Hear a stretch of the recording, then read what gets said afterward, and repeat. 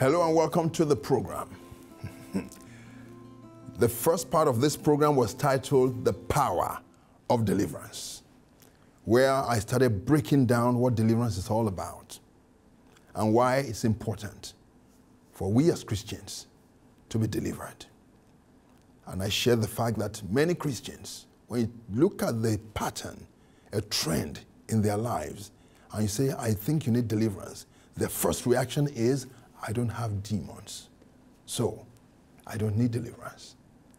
But they're mistaken, because it is true, you don't have demons possessing your spirit, because once you give your life to Christ, the Holy Spirit comes to dwell inside of you, in your spirit man. But your soul and your body can be oppressed by demons to make life difficult for you. So the title of this particular one is Why Deliverance is Important to All Christians. Why deliverance is important to all Christians. At the end of that other program titled The Power of Deliverance, you can search for it and then watch it. I was explaining about how curses come upon families. And I used my family as an example. And then unfortunately, you have curses coming from both sides, especially in Africa, even Asia, South America, where people worship idols. On my mother's side, my grandfather was a Freemason. And apart from that, they took slaves. And the slaves cursed them from their innermost beings. On my father's side, they were idol worshippers. They worshipped a particular god called Ogun, that is God of iron. So if you're in any business to do with metal, you have to worship that god, or you can die mysteriously. And apart from worshiping the God of iron, they were Muslims. So because some of them will say, well, you practice your Islam the way you like, which means you can do Islam and add extras because you want to be fortified. So you have curses coming from two sides, and you are there in the middle. You are not the one that, is worshiping those things. You're not the one that got initiated into Freemasonry, but the effect of what those guys did is hitting you hard. So the question is, what is deliverance? And I say the definition of deliverance is that deliverance is a spiritual catalyst. Deliverance is a spiritual catalyst. And you might ask, for some people who didn't do chemistry or even biology, what is a catalyst? A catalyst is a substance that quickens the process of a chemical reaction.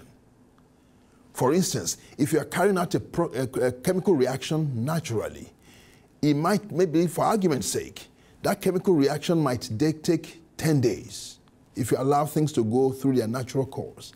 But when you throw a catalyst in that chemical reaction, it quickens the process and it can do it in 1 day or 2 without changing the substance. So deliverance is a spiritual catalyst. It quickens the process. Why am I saying this?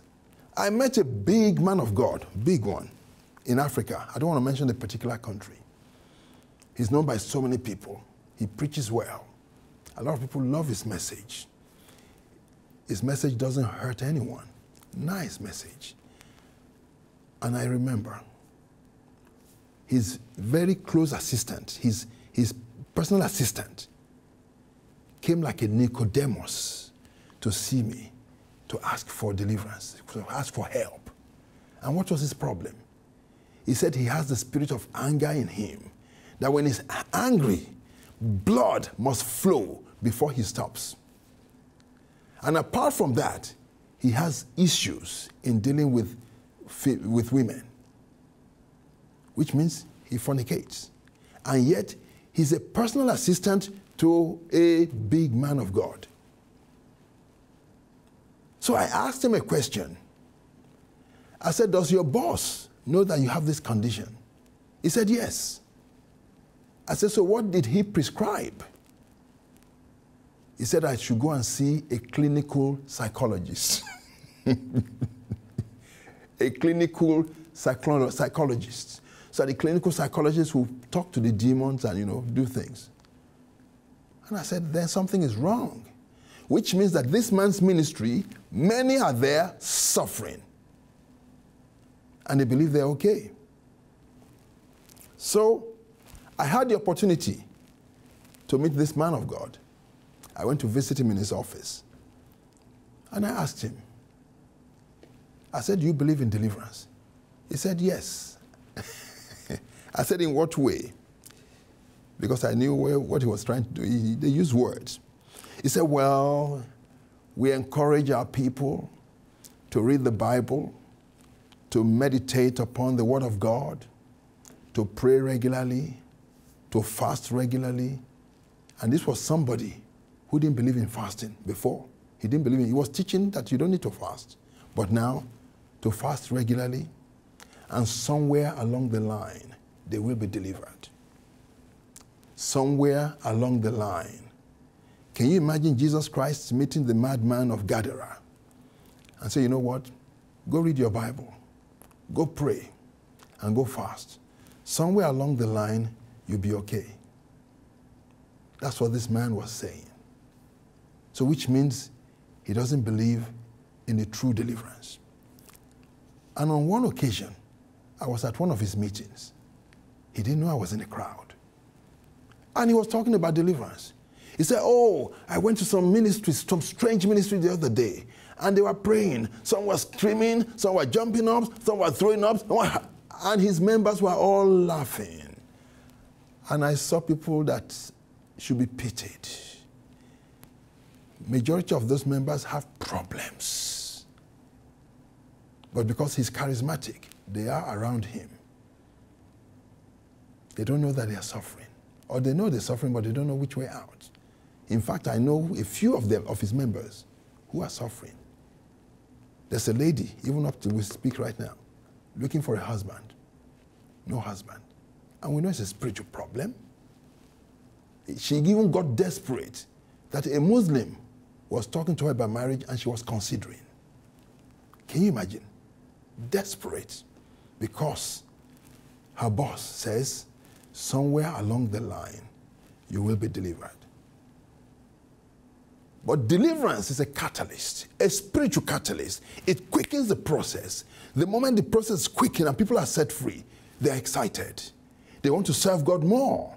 They love God. They see that God is real, and they see his promises are real. Because we've witnessed it. I've seen people when they come for counseling, they look bound. In the spirit and physically, you can see. Things are not working. You start deliverance. After a few days, you see them lighten up. And the moment they lighten up, you know that a breakthrough is just around the corner. And they get the breakthrough. They come and share the testimony. Oh, and they're excited. And they volunteer to serve in the church because they can see the hand of God. So deliverance is a spiritual catalyst. And the question is, like I said before, is it all about demons? In reality, it is all about demons. But it's not about demon possession. Because when you're in the kingdom of Christ already, you're not possessed by the devil. But you can be oppressed. Your life can be messed up completely by them. So it is all about demons, yes. Because when there's an ancestral covenant operating in your life, it is demons that come and enforce it. They are not possessing you, but they are enforcing it. For instance, maybe your forefather has gone to a shrine somewhere in India or Africa and told the demon there, oh, if you make me rich, I will do anything you want me to do. And the demon says, okay, every year from your life, from your own life unto generations to come, you must offer a dog as sacrifice to me. Say, a dog? Oh, that's no problem. So he sacrificed the dog regularly, and he prospered. He died and went, and he told the ones after him, carry on sacrificing the dog. That's what this God needs. And they carried on. Then some years later, you showed up. I am born again. I don't do those silly things. Why'd you sacrifice your dog? poor animal. No way, I'm not going to do it. And then the devil, who operates on legal basis, comes into your life and said, your forefathers have signed a deal on your behalf. You don't give me the dog, I'll take some terrible things from your life, even from your family. And it's oppressing you. And you're wondering what is going on. Because it's operating on a legal basis. The Bible talks about legal captives. You've been legally arrested. The devil cannot take you if that arrangement was not in place. So we're talking about ancestral covenants. We're talking about curses. We're talking about involvement with secret societies and even satanic societies. We're talking about idolatry.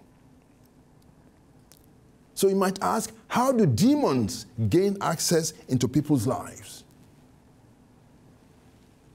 I'll just spell out a few of them. They gain access into your life through blood covenants. Like I said, the devil might ask, sacrifice a dog, blood. He might say a goat, a cow. And in some cases, in the developing world, like in Africa or even South America, he will ask for a human being. And they supply the human being. And then there's also blood covenant that someone will foolishly enter into with someone else. For instance, I dealt with a case where a lady came to me. She said, since her boyfriend left, that a spirit has been coming to sleep with her at night. Then the Spirit of the Lord told me to ask her, did you enter into a blood covenant with the guy? She said, yes. How did you do it? Said she was in love with the man and he too was in love with her. And they thought it's good to just stay together and get married and live forever together. So the best way to do is that let's have a covenant so that nobody breaks the covenant. So they pierced each other's thumbs, squeezed the blood into a bottle of Coke, and they shared it. Finish. And the devil was there at that meeting because God is not in that kind of operation. So I said, so whilst the two of you were together, was the spirit sleeping with you? She said, no. But when the guy left, the spirit started sleeping with her to enforce that covenant. And the same thing will be happening to the guy as well if he doesn't get help. So blood covenant. And a curse comes into your life through consulting mediums. Consulting mediums. A lot of us do it through ignorance, but it brings a curse upon us. Go and read the book of Deuteronomy about blessings and curses. Lady Diana was one of those. She consulted medium according to reports we had in the papers. That brings a curse. And the devil would enforce that curse. So some of us go to mediums. Oh, we are curious. Oh, we need to hear from this member of family. Where are they? We're feeling some pain. You don't go to mediums. They are dead and gone, waiting for judgment. The spirit don't roam all over the place to show up anywhere. No. It is dead, and the person is dead and gone. It's only demons. You see, if that person, when they were alive, they were not born again, they have a familiar spirit that follows them everywhere they go. It is that familiar spirit that enters into a medium to speak through them with the voice of the person that has died and tell them the history of the person that has died because they follow the person everywhere. When the person now dies, end of story. They go look for another member of the family to take over. So that's why they call them familiar spirits. They are familiar with the story of your entire family for generations. Generations before you were born. So remember King Saul. He went to consult a witch. As a result, a curse came upon his life. He lost his kingdom. He lost his monarchy. And guess what happened to him? He died a terrible death with his sons. You can be under a curse through initiation into secret and occultic societies. That thing is devastating. It brings a curse upon yourself. It brings a curse upon your family, members, your children, your grandchildren. It messes them up. It puts sickness in their lives. Doctors will check them to see where is this sickness coming from, and they can't find out. They can't find anything wrong.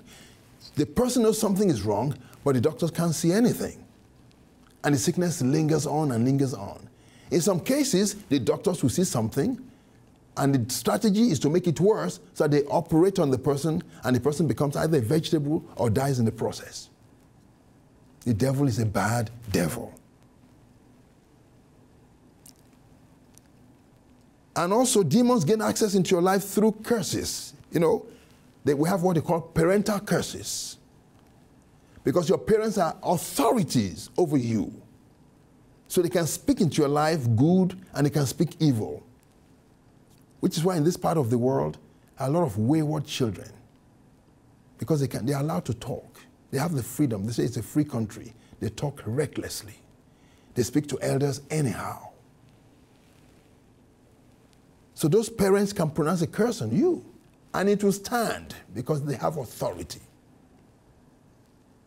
So there are different kinds of curses from parents. There are curses that are just said like in a joke, but they are curses. Because I remember when I was younger, whenever I was naughty, my mom would say, your children will do the same thing to you. It's not a curse. But we know it is a curse. But thank God for Jesus. I got born again, I went through deliverance, and then cleared all those things out of the way. Thank God the children are behaving themselves, they're doing okay, and we thank God for their lives. And even when they were wayward as well, I held my lips together so that I don't repeat the same thing that will go on down the line, because I know the consequence of speaking negatively. So there's parental curses. There are self-imposed curses. Some people will speak into their own lives. In fact, I'm fed up with life. I'm going to kill myself. The demon that will help you to kill yourself will now step in. You've invited me. And he will start making life difficult to the point where you carry out the act yourself. There are curses that come from war situations in the past and even now. A lot of our soldiers go to the battlefield in Iraq, in Iran, and all those places. The Muslims they're confronting, they come with strange powers. They pronounce curses on those soldiers. Some of them who don't die, they come back home with terrible sickness. Some lose their minds. Some, they go crazy. But there are other soldiers that came back, they're okay. Because when the curse is pronounced upon you, it messes you up big time. Some of the soldiers carry out atrocities contrary to international convention. So as a result, a curse comes upon their lives. So like I said before, curses were pronounced on my forefathers who were slave traders because they captured slaves, they treated them badly, they chained them out in the open, rain or shine. The slaves were there like animals. And those slaves were cursing. Some had their heads chopped off, but because before the heads got chopped off, they pronounced curses. That curse came down the line to every child born through that family. And you're wondering, why is your life upside down? Let me give you an example from the Bible, David and Goliath. The first book of Samuel, chapter 17, verse 43. When David was approaching Goliath with a sling and a stone and a stick, listen to what happened, to what Goliath said. So the Philistine, that is Goliath, said to David, am I a dog that you come to me with sticks? And the Bible said, and the Philistine cursed David by his gods. He cursed David by his gods. Because when those guys are coming to the battlefield, they're carrying demonic powers to protect them and mess up the other person. But because God was on the side of David, those curses were nullified. And it reminds me also, and I remember also, during the Nigerian Civil War, if you go and read the account of soldiers who fought on that battlefield, especially from the Nigerian side, they will tell you that the Muslim generals, the Muslim brigadiers who went to that battle to fight against the enemy, they brought along with them some Muslim priests who is there to release the enchantment against the enemy. They pronounced confusion to the camps of the enemy. So when they go into that camp, the guys will be confused and they'll wipe them out. So if you don't have Christ and you don't have voodoo power and you are confronting those guys, you are in deep trouble. And that's the problem we have today. We're sending soldiers to the battlefield, they don't have Christ. They believe we've been well trained. Yes, we're a professional army. And then they get there and they're facing guys with serious powers, negative. And they come back from battlefield messed up. That's why in the past, you had chaplains that went with them. Those chaplains had to pray for them, to encourage them, even to lead them to Christ, so that when they go to battle, they go with God, just like David. But today, the chaplain is just there, maybe as a figurehead. Don't worry about God or anything like that. We have what it takes. The Philistine cursed David, that is Goliath, cursed David by his gods. Demons gain access into your lives through dedication to idols. It is common in Asia, in Africa, South America, where a child is born to a family, and on the day they're going to name that child, they carry the child to a shrine that belongs to a different god, and they offer that child to the god. This is your child. Protect her. Look after her. Prosper her. And automatically in the spirit realm, that child is getting married to that demonic force.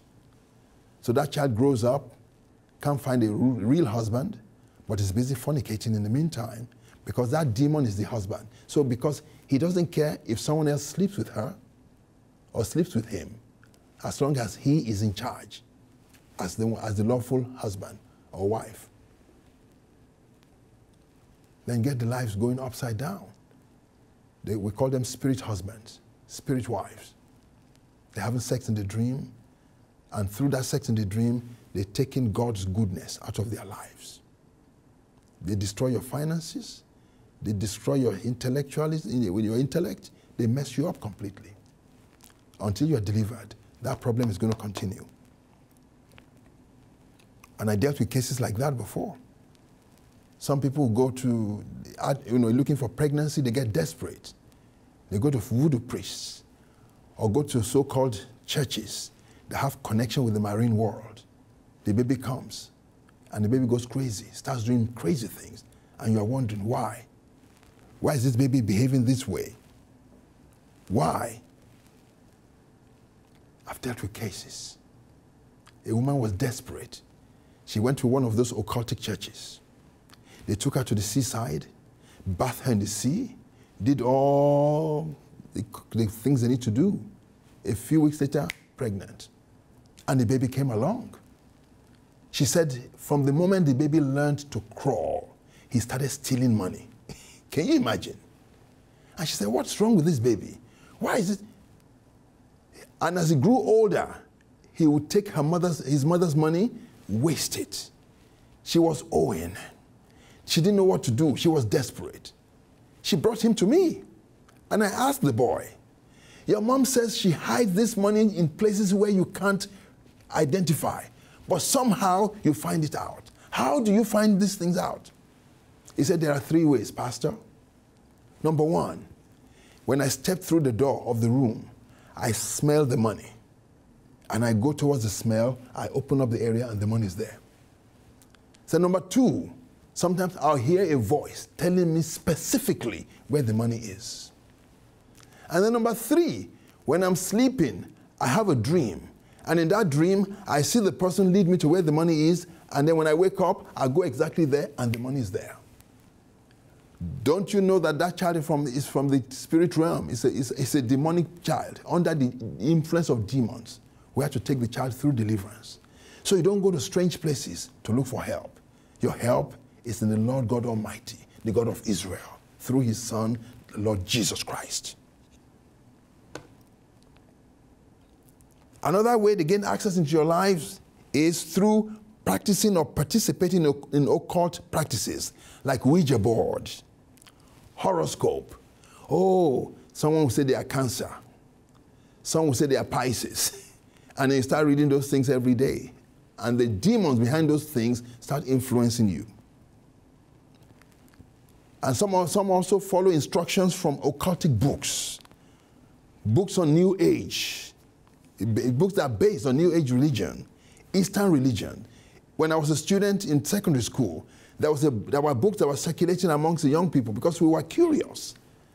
And one of the books was called The Third Eye by a guy called Lobsang Rampa. Lobsang Rampa was an Eastern guru. Then he now released another book, Step by Step to Astral Travels. Some of our students were trying astral travels in their private time in the middle of the night. They saw strange things. One even died. That's how serious it is. So you don't go into those things. They bring a curse over your life, and they allow demons access to your lives. Dedication to idols. That demon takes them over. There was a documentary I saw on the BBC. Women who are married to a particular god in India. Because they are married to a particular god, they're not allowed to get married to any human being. But in the meantime, they all live together in a commune. Men can come and give them money and sleep with them, which we know as prostitution. That is the level that enemy, that wicked god, brought them to. And they didn't see anything wrong with it. They carried on. Because the devil knows if they die in that state, they're coming to meet him in hell. Which is why we have gospel to preach. We have places to take the message of Christ to. We have to go to India, Pakistan, Africa, and liberate many. Because the power to bind and loose has been given unto us. And we must not waste time. God will give us what is required to succeed and to prosper on those journeys. And I pray that God will help us in Jesus' name. You know what? There's a third part of this message coming. Bye for now.